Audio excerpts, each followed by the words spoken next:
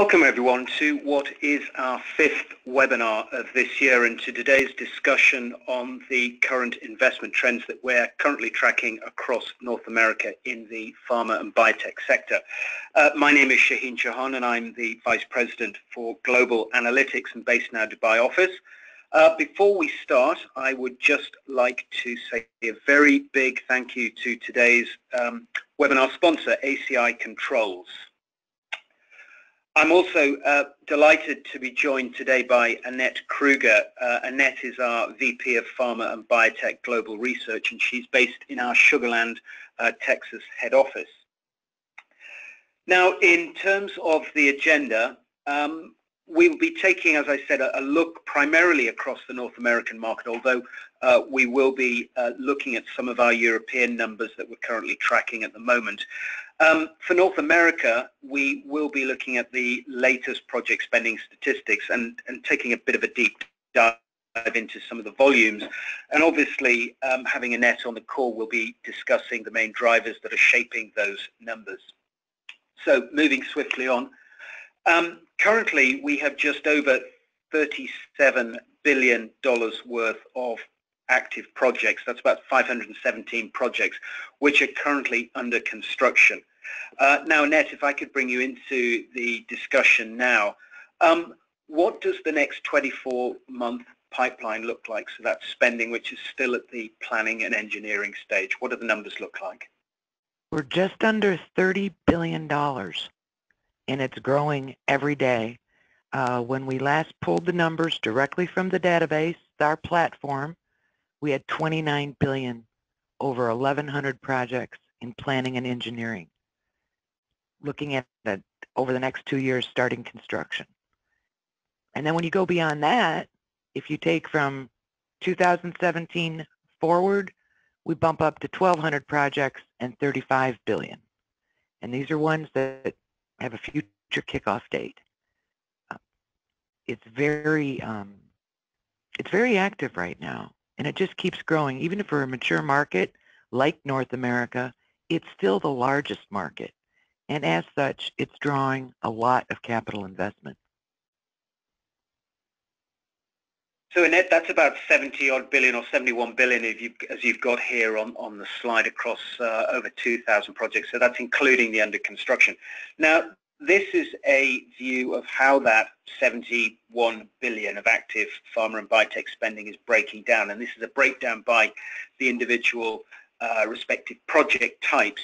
Now, before Annette, I start, prodding you for what are the drivers and shaping the kind of the spread of spending that we're seeing here at the moment, perhaps you could just explain a little or give some definitions around what type of investment activity do we typically see in these various three categories of grassroots new plants versus implant and then versus maintenance? What are we typically seeing in terms of dollar spend?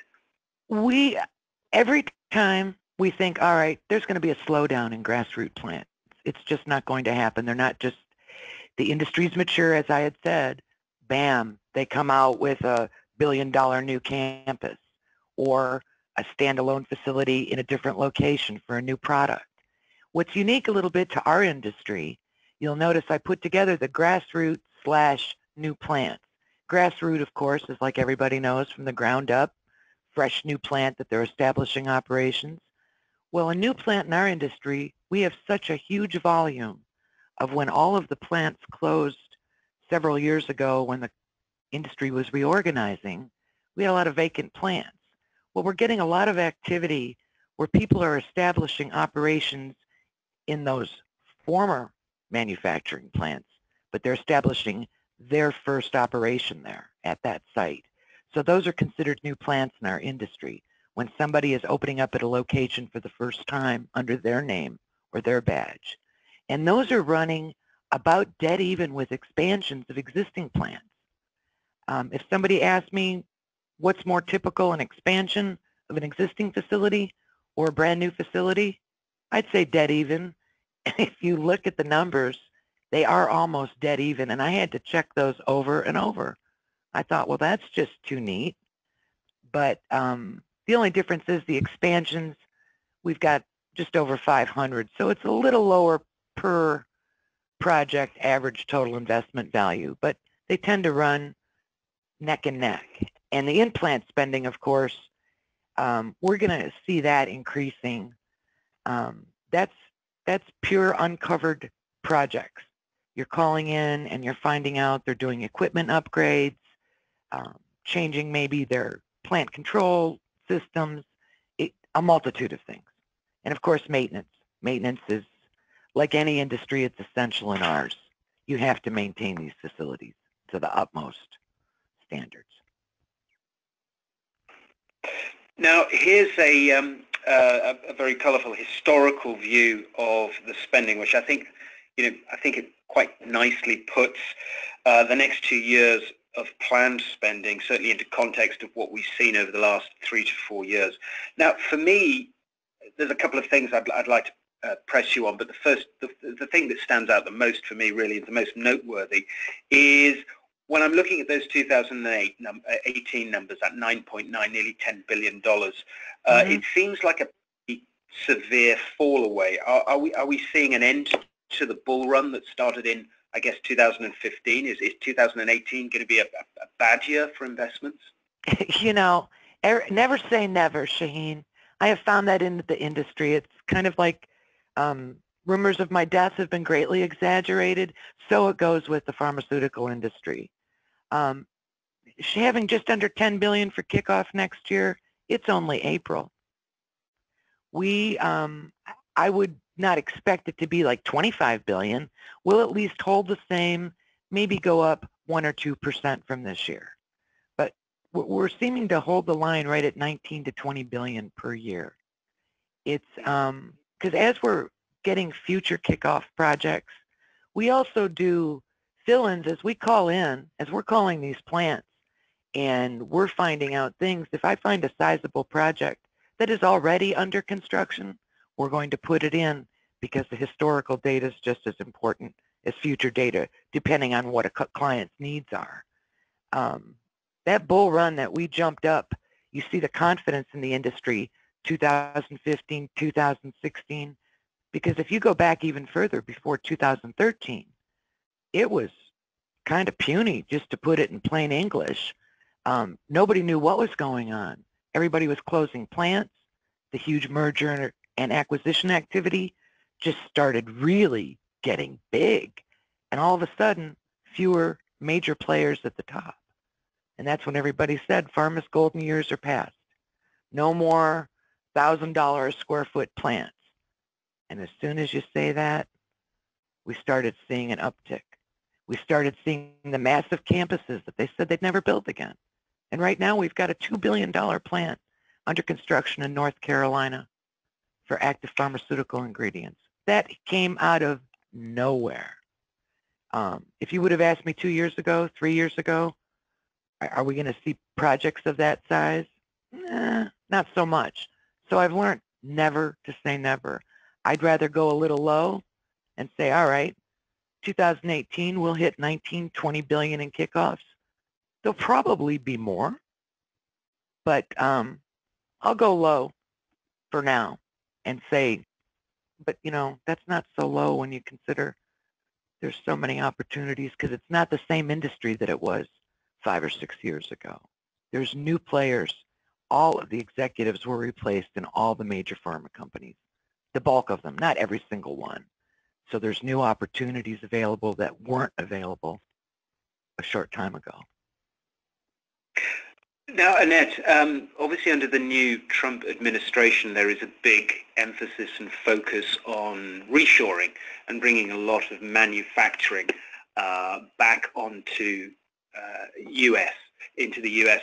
Now, are we seeing the same sort of activity with the pharma and biotech sector, or is it just the pharma side, or is it also biotech as well? And do you think that may help support some of those 2018 numbers? Absolutely. What everybody has to remember, and it's hard because I want everybody healthy, pharma and bio are businesses. And if they don't make money, if there's no profit, they're not going to stay in business. So, of course, the financial incentives to reshore, to come back, are huge to them. Puerto Rico is trying to place itself and hopefully will reacquire some of the projects in manufacturing that they lost when their tax laws changed that made it less attractive to the industry. Right now, pharma and biotech, you can't really separate the two, okay? 99% of all big pharma companies, I mean, they have biological divisions. They've all pretty well enmeshed, even though the source of the drug is different. You see a great alliance between Europe and North America, same kind of standards, same kind of mature market.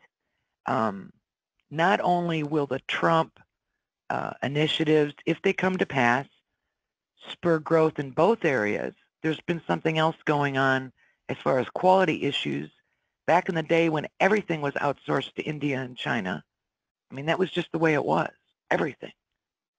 Well, regulatory issues came up. There were problems with quality, big quality. You want to save money. Remember I said they're businesses.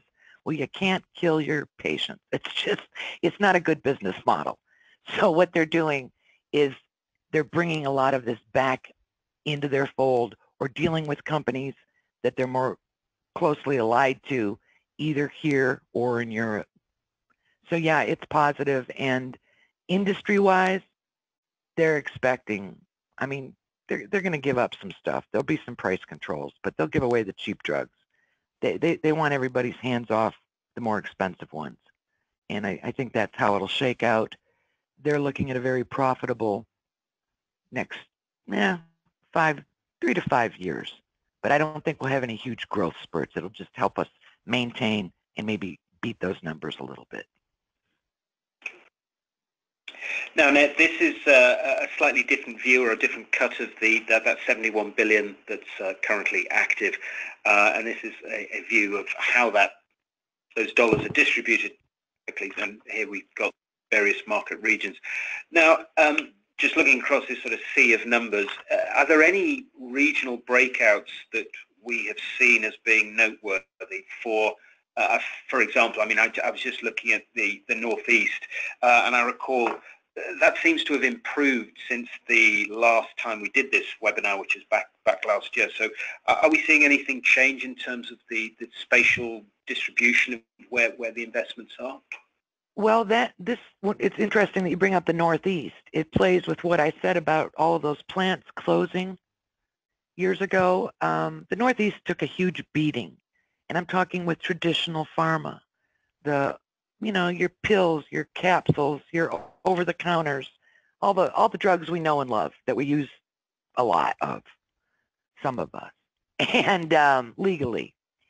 What happened was thousands of people were laid off, scores of plants were closed.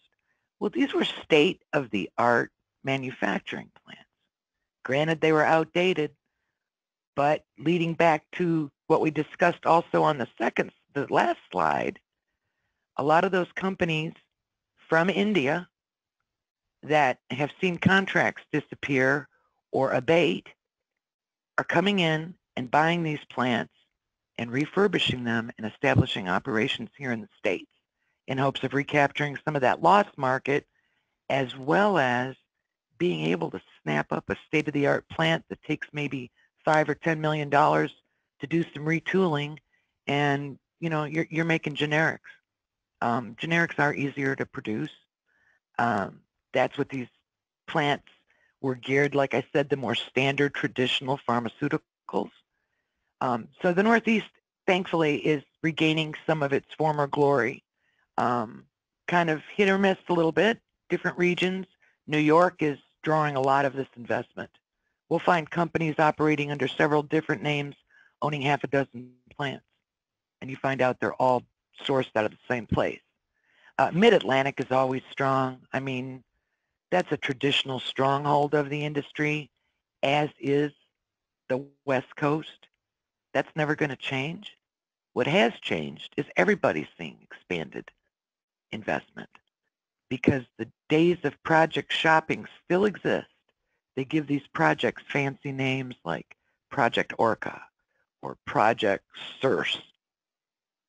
And they fly all over the country saying, You give us enough money, enough tax incentives, you might as well throw in the land while you're at it, and we'll build our project here. And it works. It absolutely works. Texas is slowly trying to make a presence in the industry, which many have talked about for years. With our huge medical center that we have right here in Houston, where's Pharma? Where's Bio? Now, between College Station and what's happening at the Med Center, we're starting to see commercial ventures come in. GlaxoSmithKline is in College Station working on that National Vaccine Institute, and Johnson & Johnson just opened up what they call a business accelerator at the Texas Med Center. And that's a great thing. And that can happen anywhere. Cost of living, some of these small regions that are a little bit more out of the way are attractive because the cost of living for their employees is much more reasonable than trying to pay for your bills in Massachusetts or California.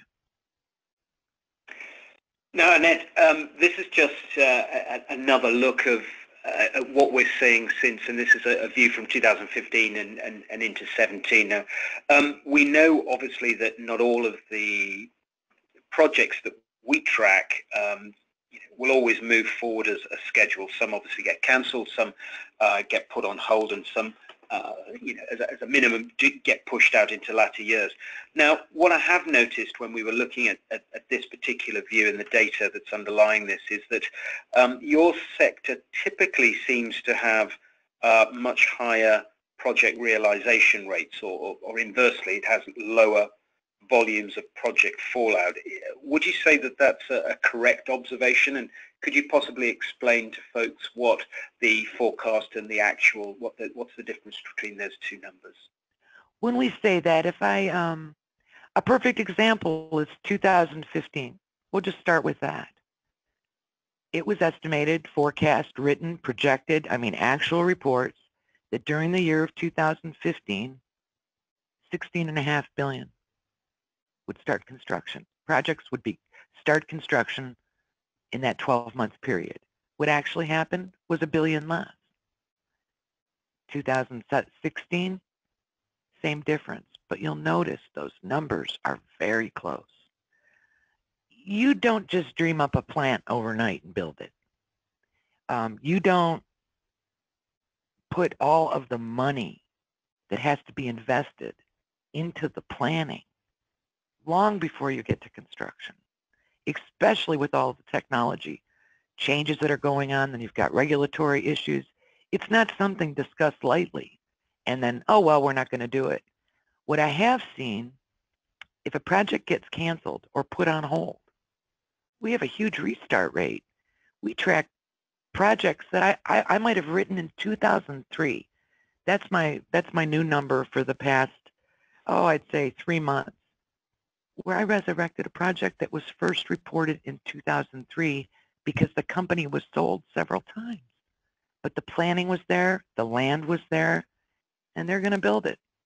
That's an extreme, but most projects do come to fruition. Where we see things keep getting delayed. Everybody wants to get in the pharma bio bucks. There's so much money. There's so much money in this industry. So we'll get several people. They'll look at the big real estate investment trusts like Biomed or Forest and Alexandria, which is the biggest, one of the biggest. I never want to say anything is the largest because they would argue with that. Well, these folks know what they're doing. That's where they're going to build the suit. I'm going to build this huge tower for research, maybe some pilot manufacturing. You're Pfizer, you're going to come lease it from me, but I'm going to develop it and build it. Well, other folks are trying to get some of that money. So we'll get several private business people. They'll come up with some money, and they shop these ideas. We're going to build a $100 million biotech park, and it's going to be filled. Those can fall out. Those get a lot of interest at the beginning, but not all of them. We have a $100 million one that's about to start up in Massachusetts. And again, it's been kicking around for a while. It just has to have everything fall into place. So if a project does get canceled or put on hold, it tends to get resurrected down the road. So dates are always fluid, but the dollars usually get spent. Well, just staying with some of those big ticket projects that you were just referencing there, here's a view of the top 15 active projects by CapEx, and these are projects which are $200 million and above. Now, what it seems just when we're looking at the project name is it appears a fairly broad range of projects in terms of the types of sectors that fall within the pharma and biotech industry. My main question is, are we seeing any kind of major changes in the types of investors or participants or business models that are creeping into the market that are driving some of these big projects? No, actually what's interesting is the biologicals, of course, are going forward. I mean, it's just new things are being discovered every day. New therapeutic answers are coming up every day. Some people will address manufacturing in-house. Others want to shop it out. If you look down to the Portsmouth Biologics from Lonza, Lonza is a major contract manufacturer. They are very well respected within the industry. I mean, they're the gold standard. They want to be able to address several different types of products within this expansion. What I am seeing, if you'll go up a few, the Vetter project in Des Plaines, they're buying an old Salvation Army site. And that's a huge investment. When I talked to them in Germany prior to writing this project, they feel the same way as what I had said earlier. What's good in Europe is good in the United States, and they see the market for this. It gives a very good, I mean, they're not worried about having any customers. Again, a very well-established company, very respected. You're seeing some major players in the contract manufacturing market. Are all that big? No, no. Contract manufacturers might lay out $10 million for a new production line, you know, a dedicated production line, depending on the client. But it is a growing market. What I loved about this, and this was not seeded, I didn't cherry pick projects. I literally went in for the top 15 manufacturing projects. And it gave a full range of the type of projects that we cover. And it shows you that it's all activity. It's all sectors. The CSL bearing in Bradley, we're seeing a lot of plasma fractionation plants globally. There's a huge spike in that spending, and that's all over the world. Those are blood-based therapeutics. Think of hemophilia. You don't hear it a lot, but it's a problem. And I've noticed an uptick in that. Of course, vaccines, Medicago's in Quebec City, and then again, Sanofi in Toronto. That project in Toronto, again, that was first proposed many years ago. And the technology has evolved and the research. So it's actually a different type product for the vaccine that's going to be made there. But this is a great representation of what's going on in the industry, which is basically everything, all sectors are spending money. So Annette, we've obviously seen, you know, there is a big range of projects that are currently shaping certainly the higher end, the bigger ticket sized projects, that part of the market. Now, have we seen any changes, or has the market altered in terms of the makeup or the configuration of what a pharma or biotech facility looks like today? And ultimately, has the kind of composition or the equipment requirements changed over the last few years? Okay, they've gotten more expensive like everything, but the greatest two things, if I'm going to pull out two things that are the most impactful in the industry right now, and it doesn't matter where you are. Like I said, globally, this applies. The single-use systems versus fixed. Disposable, we hear disposable. It is preferable in many circumstances for a multitude of reasons. Because just as I said, they build huge manufacturing campuses, they also take years and years to build. So the modular, smaller plants for smaller production runs, for precision medicine, you know, you've got a smaller client base, you're just charging a lot more money.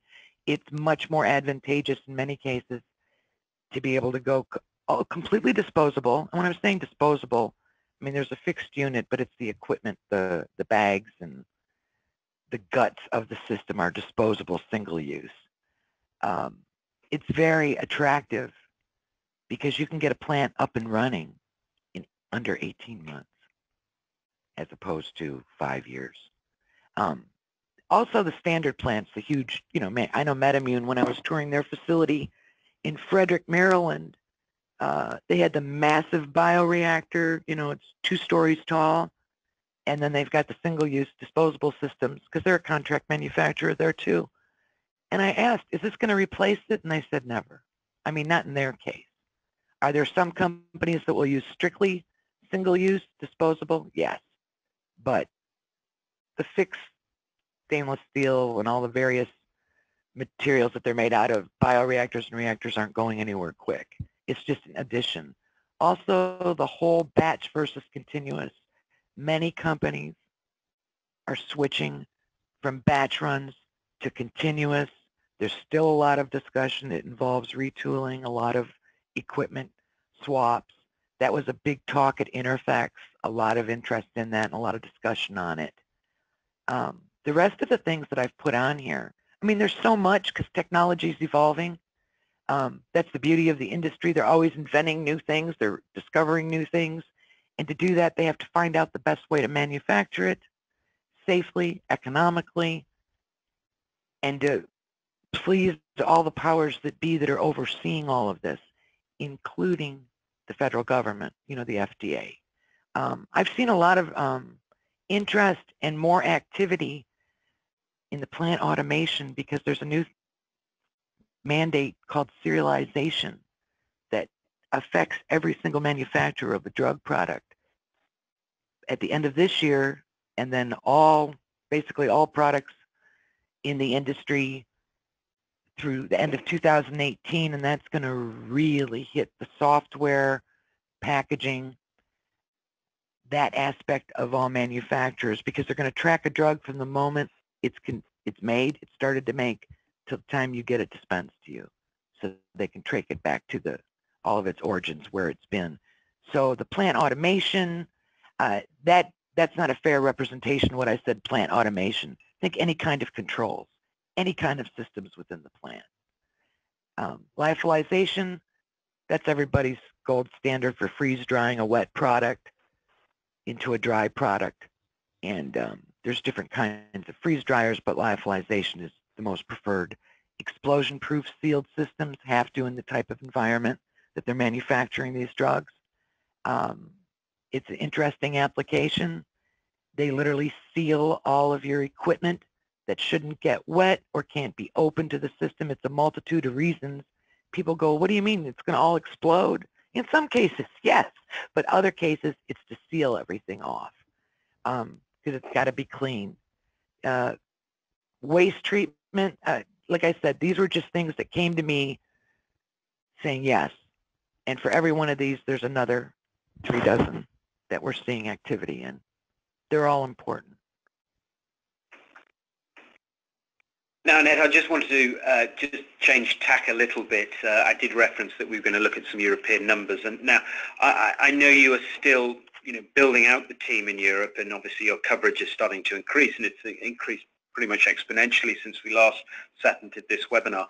Now, my first question is, you know, an obvious one, which is why are you focusing and why are you investing in building out our coverage for Europe and building out the team there to research it? And secondly, in terms of the trends and drivers, is it a similar market, or are we seeing a very different type of investment infrastructure landscape to the US? Okay, well, to answer your first question, the reason we are building it out was demand. To provide the same sort of reporting that we have here. Pharma is a tricky industry, and you can't look at the whole market, especially a mature market, and not have Europe. Clients wanted it. It's a perfect fit because it does mirror a lot of our activity. Many of the companies, whether they're based here or in Europe, have operations in either place. I mentioned that Vetter project. The power people on that, the lead people, they're based in Germany. Vice versa. For our projects, you would have, let's say, a Pfizer project going on in Ireland, or when they're canceling a project. They have the same factors going on there. Now, where we see a little bit, I want to say different projects, but it kind of mirrors what's going on in New York. If you get further into Eastern Europe, we're seeing an enormous uptick of activity, which totally surprised me. They're going generics, excuse me, more as the generics, and you'll hear the term biosimilars. You can't call a biological drug a generic because it can't be a perfect duplicate of the original drug, because a biological is based on a living cell, and we're not good at replicating exact life. So they call it a biosimilar. A lot of the Eastern European companies are investing heavily in that because everybody's getting more access to the drugs, and they would just as soon give a lower cost generic biosimilar, and some of the companies are agreeing to it in certain areas. Europe, though, we're seeing the same types of projects. It's astounding to me because, again, it's a very, very mature market, but it's a large market. They're a gold standard for manufacturing, just like North America is. Same standards, sometimes tougher. They also blew back about they pushed back. They stopped shipments at their docks of defective drugs coming from Asia. They couldn't do it. So that did give a blowback for manufacturing. And with the whole Brexit, we're just expecting, everybody said everything's going to change. The UK's gone, and all it's going to do is give more activity. Just how we're worried, people are worried the new presidency and the new administration would affect us negatively here. Same over there. This industry is a survivor. I don't care what you throw at it, what laws change, who's in charge. They're going to find a way to make money. And so it's, yeah, I expect it won't, I don't ever want to say won't.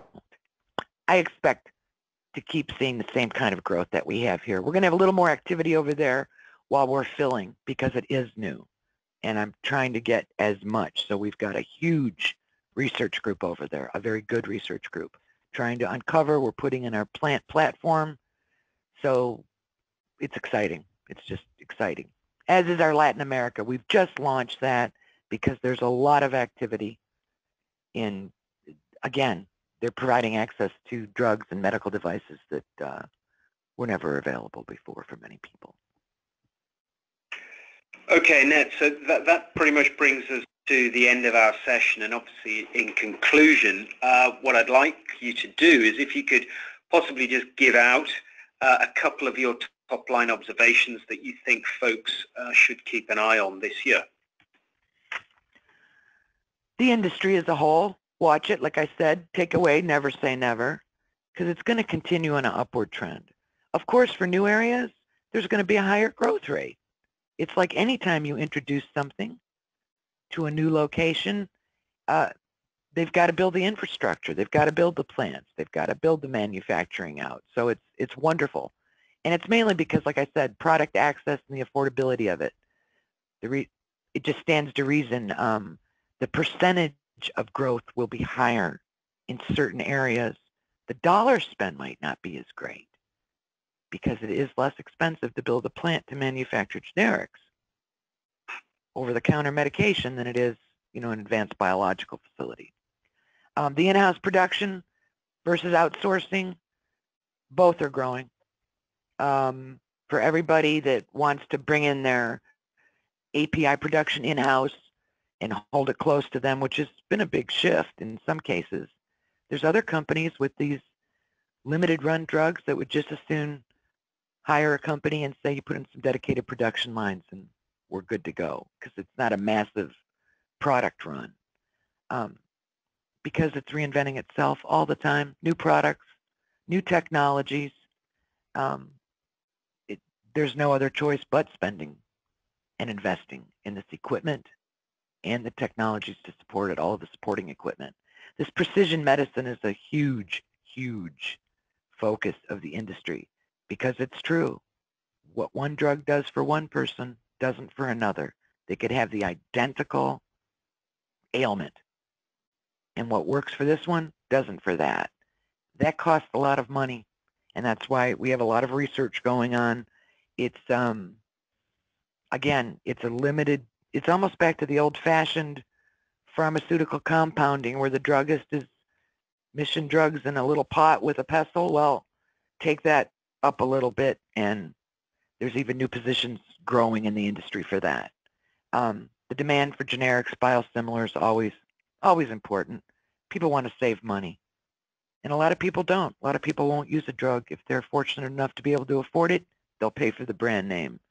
And the whole regulatory, we like laws, and our industry is regulated more heavily than many. Of course, as it well should be, because the whole point is to give us a better life, keep us alive a long time, and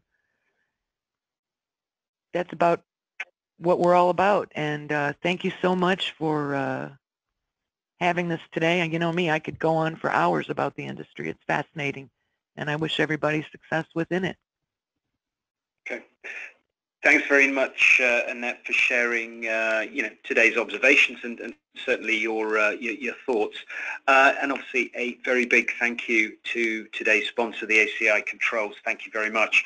As always, those who have attended the call today, you can obviously get access to a copy of this recording of the presentation and a soft copy of the deck just by visiting our portal. More importantly, though, please do stay in touch this year. We will be hosting a number of other webinars throughout the year. The next session that we do have is actually next month, and that is the Asian and Middle East Power Outlook, where we'll be looking at spending trends across those two big block markets, and that's going to be on May the 10th. So hopefully we'll get a chance to speak again. And until then, I'd just like to obviously bid you goodbye, and many thanks for joining today. Thank you.